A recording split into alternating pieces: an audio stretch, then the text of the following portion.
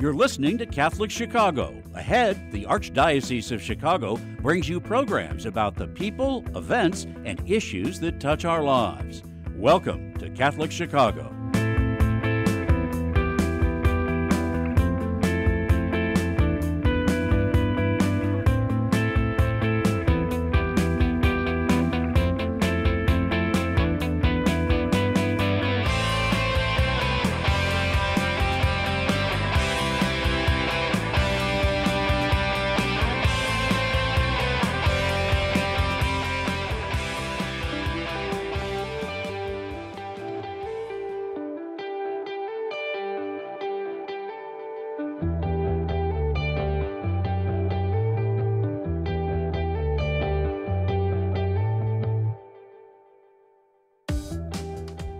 Good morning and welcome to the Voice of Charity. I'm Katie Bredemann here with my colleague Phil Zepeda. Good morning, Phil. Good morning, Katie. And we extend a warm hello to all of you who are listening on WNDZ 750 AM here in Chicago and all who are watching our live stream on YouTube and Facebook at Catholic Chicago.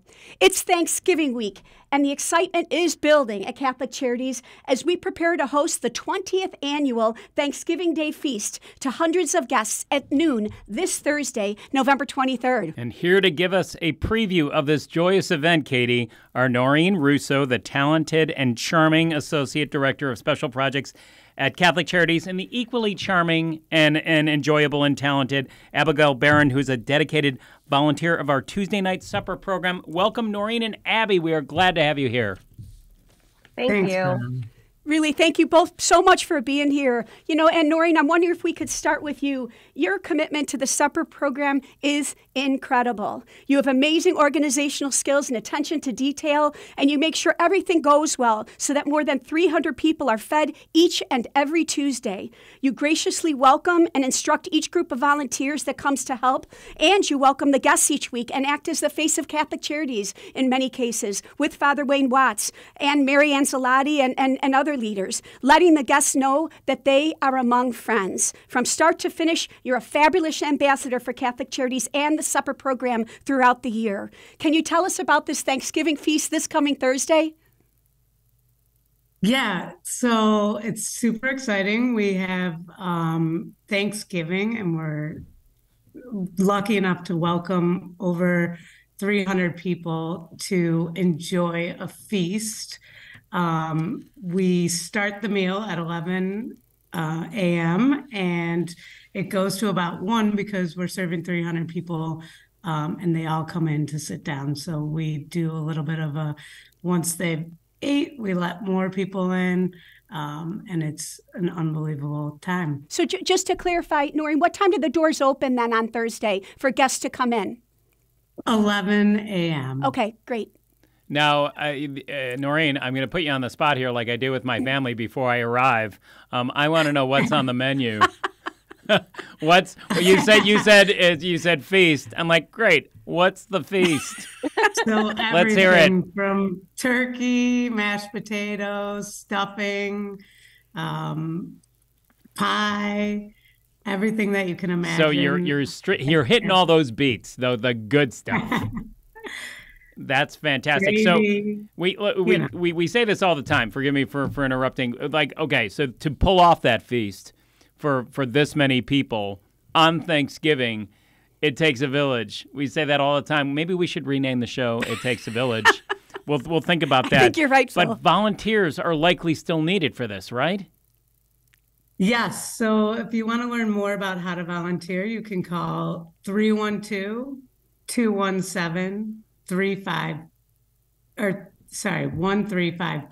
So that number 312-217-1352. It's also important to recognize that while Thanksgiving volunteers are needed too, put it in the back of your mind that volunteers are needed for suppers year round. We can talk a little bit about that later in the show.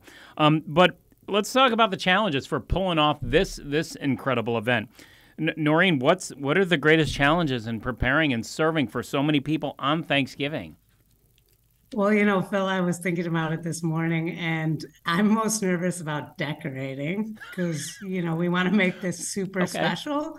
And although the meal is, you know, the most important thing, we also want to make this special and different than just an ordinary Tuesday night or meal that we have during the week. So we go all out, and we want to be super over the top this year, because it always has been. And this year, just a special shout out to our caterer, Eddie, who was near and dear to our heart and has gone to God. So we're going to try to, follow in his footsteps and make it as decorative as we can do it this year. Yeah, our live stream is showing, Noreen, some photos of Eddie, as we look forward to this very happy celebration. Our hearts are so heavy acknowledging his loss. Can you share details about Eddie's dedication to Catholic Charities and how this is going to be the first Thanksgiving, without him leading this feast? Yeah, so Eddie was a dear friend of Catholic Charities, has donated many Thanksgiving and Christmas meals, has been at every Tuesday night supper since I can remember, and just loved our guests and made sure that they were treated like kings and queens. So he had, I think, 2 plates for everyone on Thanksgiving, and just was a champion of the poor. So he really was, and I had the honor of being with you at Eddie. It's Eddie Tomas is his name, and I had the honor of being with you at his funeral mass at St. John Birchman's Church on Saturday, in which Father Wayne Watts celebrated that mass. And one phrase that Father Wayne mentioned stayed with me, Noreen. He said Eddie was over the top, that everything he did, every event that he planned as a caterer and as a volunteer at Catholic Charities, he wanted to make sure that it wasn't just a nice meal, but over the top. Can you talk about a little bit of experience that you had with that? Yeah, so as I said, 2 plates for the Thanksgiving meal, decorations like you'd never seen before, and just a care for everyone receiving the utmost respect and dignity as they came to the table at Catholic Charities. We've got wonderful photos here with Eddie, with different administrators at Catholic Charities, Monsignor Michael Boland, as well as our current president and CEO, Sally Blount. He's been with Catholic Charities that long, right, Noreen? More than 10 years of coordinating the Thanksgiving and Christmas meals, correct? Exactly. So impressive, isn't it, Phil? It is tremendous. And Noreen, it's no wonder that as we look at these pictures that are streaming from past Thanksgivings, that you're worried about the decorations. The bar is high. But it's what a lovely sentiment to carry through and understand that even the appointment, that touch of the detail is important in honoring the humanity of these people on a holiday when so many Americans are getting together with their families, and very often these may be individuals who are without families, right, or part of families that are struggling. So, as you go through this work, and let me transition this over to Abby. What's going through your mind when you're providing food for these individuals on this particular holiday? I think more than anything, it's amazing how much the volunteers get out of it. You see these people who have nothing but the clothes on their back, and they're so gracious and kind.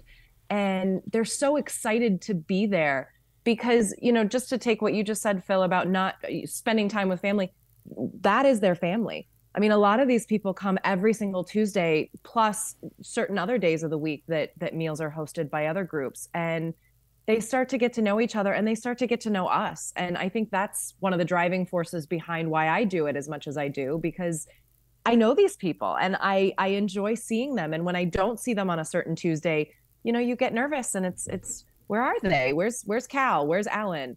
But I think that's the big thing that sets these suppers apart, especially Thanksgiving, is it's a safe space to enjoy a meal, but also to get that moment of having someone say your name, having someone recognize who you are and what you've been through, and checking in and saying, how's the job application coming, or how's the family, or whatever. And I think that means so much. It's a simple gesture that goes so far to a human being who doesn't have a lot. And to turn it around, it makes me appreciate the very, very small things that I have in life. So it's a gift for us as volunteers to be able to be put in a position that we get reminded every day that we have so much to be grateful for, and how appropriate on Thanksgiving. It's such a beautiful sentiment, Abby, and I want to dig into that a little bit more. It's interesting to also point out that, these aren't individuals that we only see on Thanksgiving, right? They're regular attendees at the regular Tuesday night suppers and other suppers that are hosted at the Catholic Charities offices on North LaSalle Street there. So it truly is family to so many of those folks. I've volunteered at those suppers, and you see how the human spirit is really lifted. And to do that to a greater extent on Thanksgiving is just a tribute and a testament to the work that you and Noreen are doing that. Abby, I want to dig into that a little bit more. You mentioned that, that volunteers have an opportunity to go beyond serving just food here, right? What would you use as a recruitment message to folks who might be interested in helping out on Thanksgiving or at any of the upcoming suppers? I think a big thing is, especially after COVID, people want to be involved. They want to do something.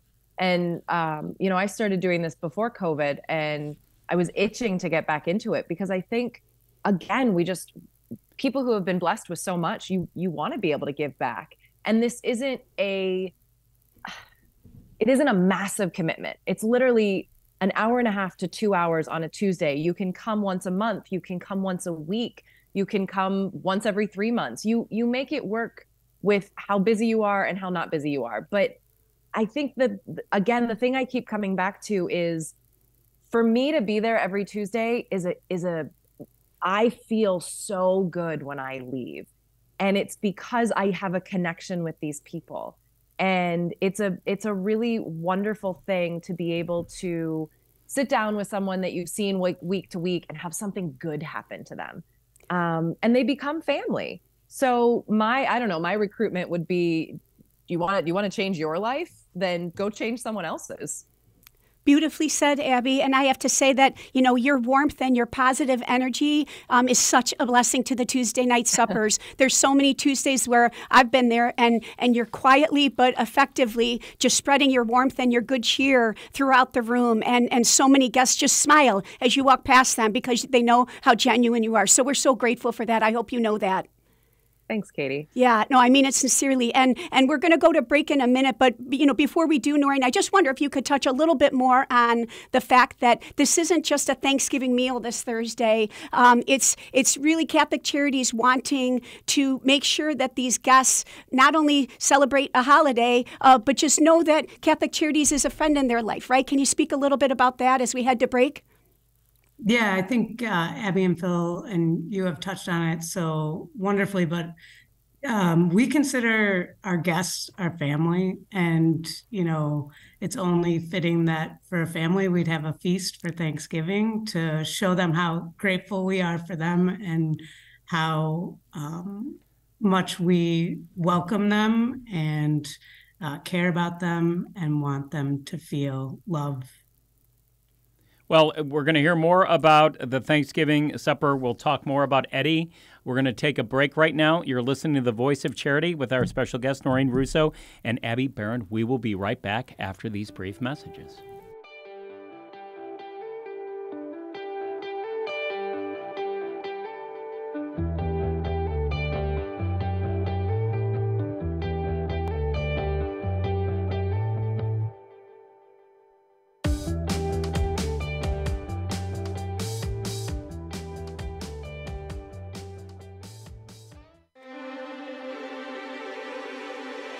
It will be a special night to remember on Friday, December 1st at Catholic Charities 2023 Spirit of St. Nicholas Ball at the Chicago Hilton. The Spirit of St. Nicholas Ball is one of the most elegant galas of the holiday season in Chicago, and proceeds provide critical funding for our programs and services into the new year. Gather your families, friends, and work colleagues for an extraordinary black tie event to celebrate the Christmas season. Enjoy an opening reception, gourmet meal, and live entertainment courtesy of the Ken Arlen Orchestra, all in support of Catholic Charities. Don't miss this special night for a great cause on Friday, December 1st. To purchase tickets and learn about sponsorships for the Spirit of St. Nicholas Ball, visit CatholicCharities.net or call 312-948-6864. That's 312-948-6864.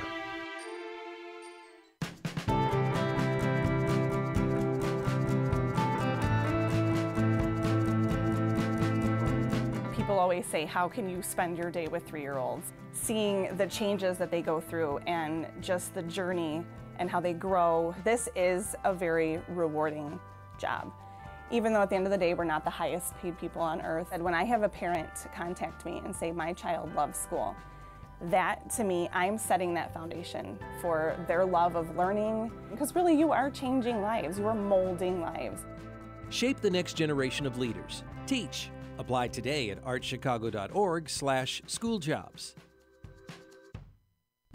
Catholic Charities offers a wide variety of volunteer opportunities to those who want to share their time and help us serve people in need.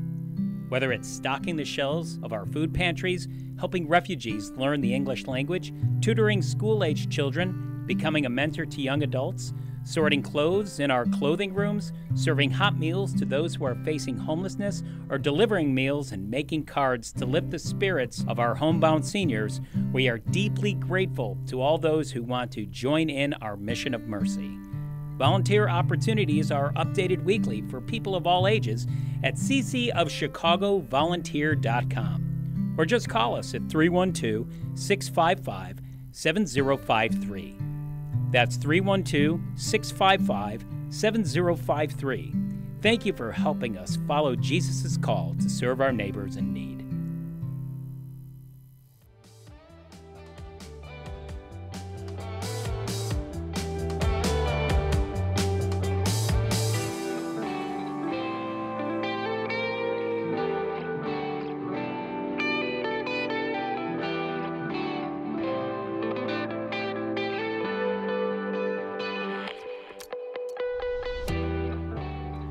Welcome back to the Voice of Charity. I'm Phil Zepeda with my colleague Katie Bredemann.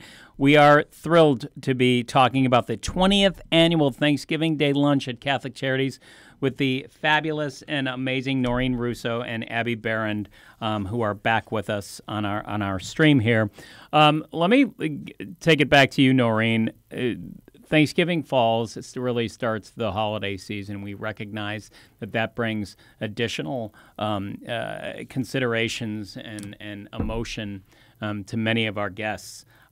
It's a good point to remember that everyone that's coming for Thanksgiving is usually at Catholic Charities 5 nights a week, which we join in with other community partners to host these meals. Tuesday nights is when Catholic Charities does it, but Monday, Tuesday, Wednesday, Thursday, Friday, you can get a tremendous meal. But during the holidays, it takes on a different connotation. Talk to us about the challenges that you see, perhaps that might be related to the holiday season, and our guests. So, as we've mentioned a couple times, that there might be loneliness or a lack of family, struggles with finances, housing, that our guests may be experiencing. And so it's super important for us and all of our partners during the holiday season. And I forgot to mention lack of proper clothes for the season that most, of our holidays coming up are in. So it's super important for us and our partners to make sure that not only people feel welcome and have dignity and get a hot meal, but also, we're, as Abby mentioned, speaking with our guests about, maybe their finances, their housing situation, how they can get clothing, et cetera. So it's a super lovely time of year because we remember what we're super grateful for, and that's, the simple things, as Abby mentioned, that we take for granted sometimes, but see when we're surrounded by our guests in Vincent Hall. But it's also a super stressful time for some of our clients who are experiencing homelessness, near homelessness, or newly arriving to our city. So right. So that's a key point to remember. Excuse me for interrupting, but that's a key point to remember, isn't it, Noreen, that when people come for the dinners, it's also an opportunity for them to learn about more Catholic Charities programs and services, our vast network of programs and services throughout Cook and Lake County that can help them with the other challenges in their life, correct? Yes. So it's an intro to all our other services, and we have many, many services. We have a clothing room, we have a food pantry, and those are just basic needs programs that we have. We also have counseling, and you name it and we got it. So when we hear something, we try to provide what we can with the services we have. You know, it's that approach of always operating with uplifting the dignity of guests at these suppers and all clients of Catholic Charity, and maintaining that respect. And, you know, that's certainly what Eddie Temez coordinated in his giving to this effort.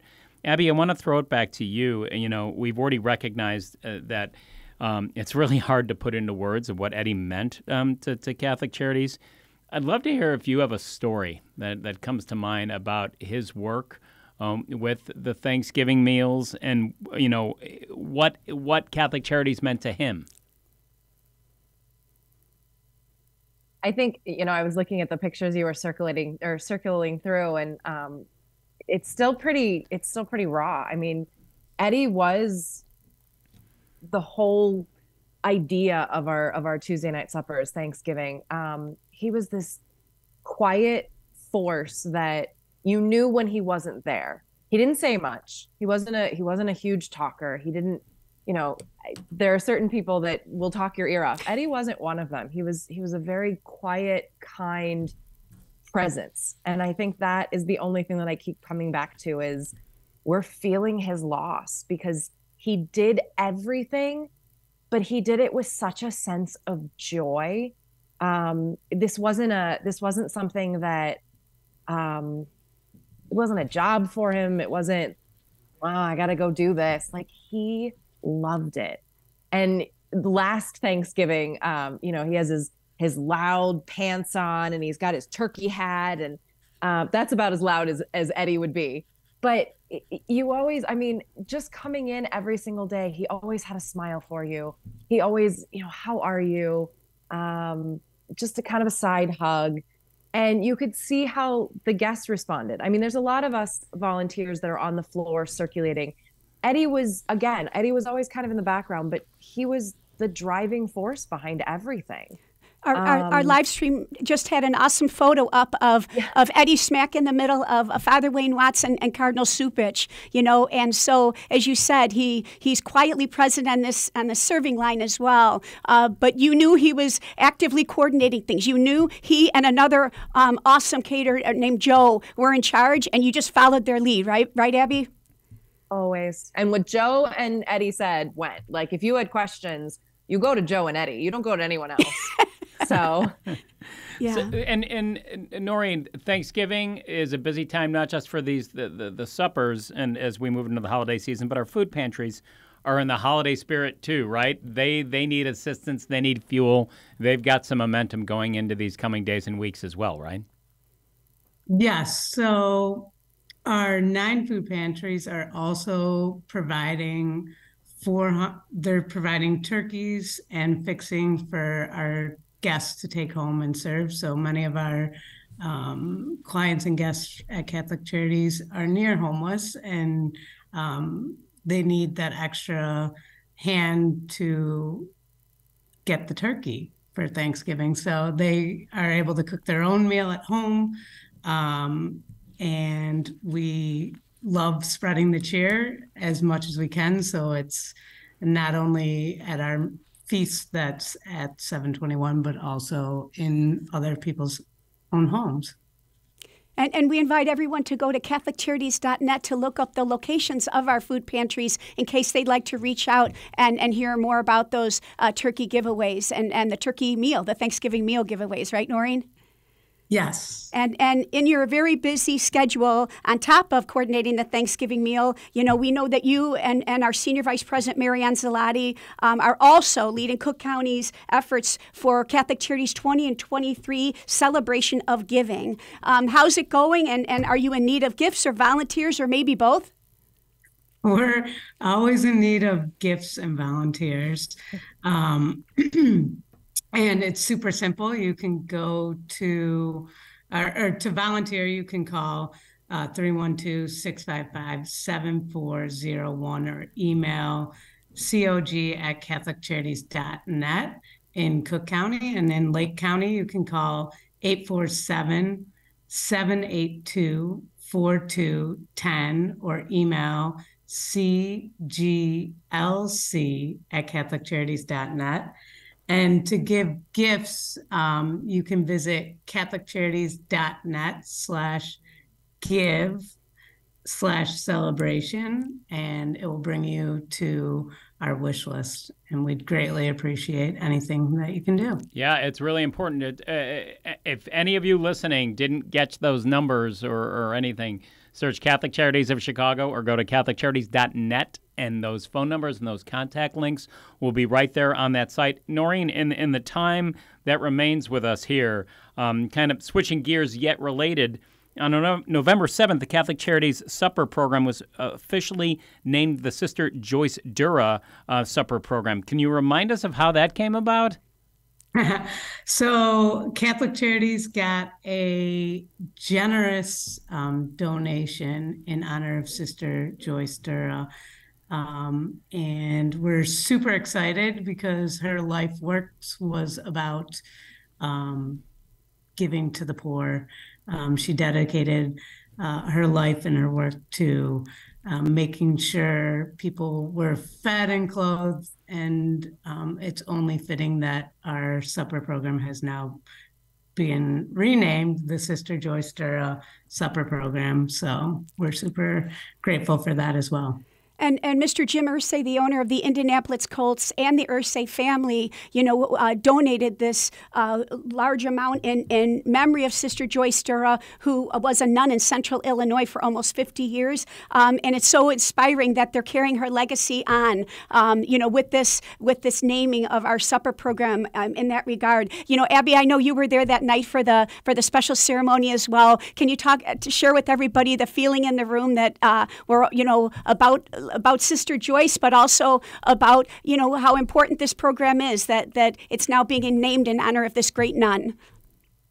I think it's exciting. And I think more than anything, it's bringing recognition to what's going on in a whole new light. I mean, this woman dedicated herself to what we all say is Jesus's message. I mean, this is helping those that have nothing. And I think it's also really wonderful to know what's going to happen with that donation. The room is going to be transformed. So all of these people who come here every night for a warm meal, they're going to feel that they're having someone invest in them as well. We really care about what you're seeing when you walk into the room. We want you to feel comfortable. We want you to enjoy your family meal each Tuesday. So I think it goes beyond just paint on the wall and somebody donating money. It's really a recognition of how important our guests are to us and how we want to make it better for them. Abby, I think that's so well said. And having volunteered, it's not get them in, get them out. It's welcome. How can we help you? What else can I get you? I care about you and I pray for you. I think it's just tremendous. Thank you, both of you, so much for being on the show with us today. We are so grateful to both of you for this. We really do think, Noreen and Abby, that with you and the staff and volunteers leading the way, we know the 2023 20th annual Thanksgiving feast at Catholic Charities is going to be another huge success. It'll be good to be together and celebrate the holiday and remember Eddie Tomas and keep his legacy going strong at Catholic Charities. Again, thank you so much for being here. And happy Thanksgiving to you guys. Thank Thanks. you. Absolutely. Right back at ya. And we wish all of you a very happy Thanksgiving as well, all of our listeners and folks watching our live stream. And we invite you back every week on Tuesday for another edition of The Voice of Charity. For now, this is Phil Zepeda with Katie Bredemann, and we thank you for tuning in and believing in the mission of Catholic Charities.